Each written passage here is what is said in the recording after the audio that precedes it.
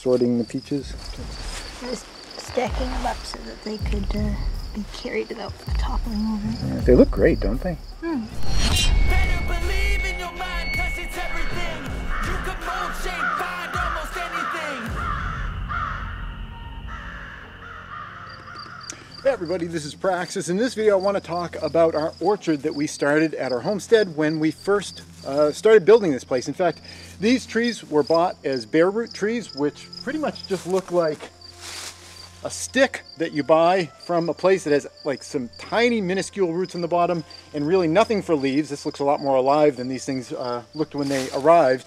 And we actually started all these before this house here was even built. We started them in pots at the place we were living at while we did the building, and then transplanted them, and we set them out all here. Now we've got apples and we've got plums and we've got well, peach trees. Here is what we're harvesting right now.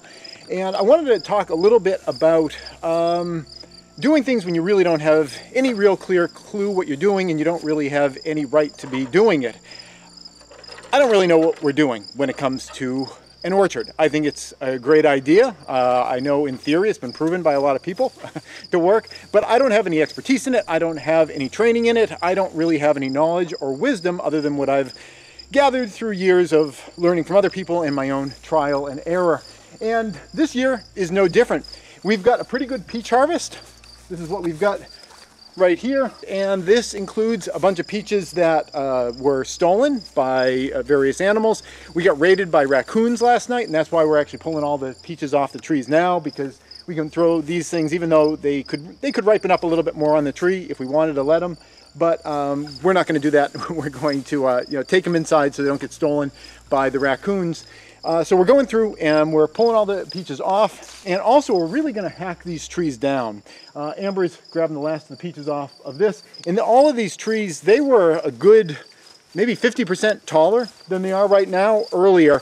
And I think one of the mistakes that I made when we put these in is I was so eager to just let them grow and grow. I wasn't pruning them enough, and not pruning trees enough you know, can have lots of problems with yield, and also in particular these trees, they had gotten some kind of a fungal disease, and you can see some little evidences of it here, like this thing here. It's got these dried up kind of desiccated leaves here. The stems, they've got like this kind of boily kind of surface to them.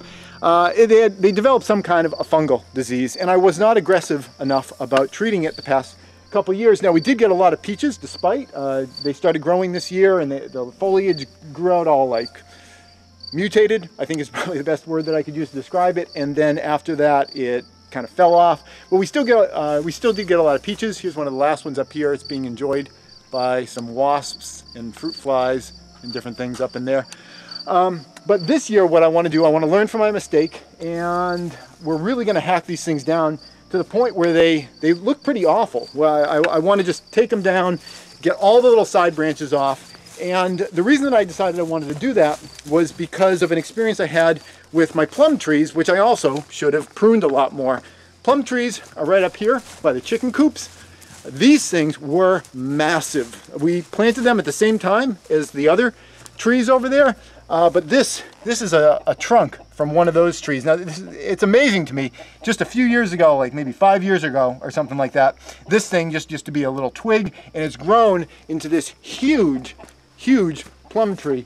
And this thing was even bigger earlier. In fact, it was so big that the branches just got overweighted and they cracked under their own weight. A bunch of these branches ended up cracking, and I really hacked this tree down because it was being destroyed by its own weight. And then I saw this happening. All this fresh growth in here. All these are fresh leaves coming out.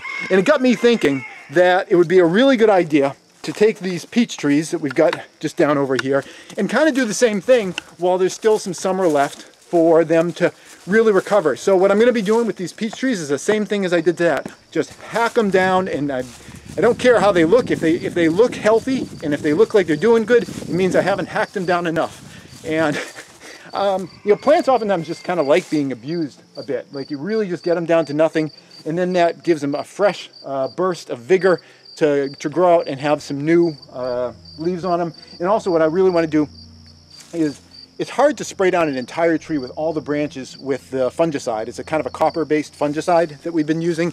So that's the other thing I want to do, is just chop them down to practically nothing, so they're just these kind of dead sticks here, and then hit that with the fungicide, because it'd be really easy to cover all of that with the fungicide.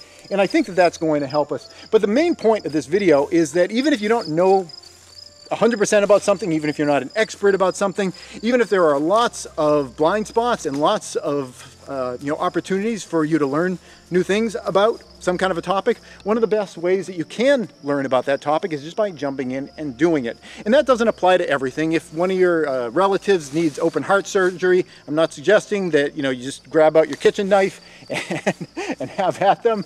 But there are some things in life that you really can just jump into, and really one of the best ways of learning is just by doing and making those mistakes and learning from them that way. You can go to schools and you can pay thousands of dollars for courses and all that kind of stuff.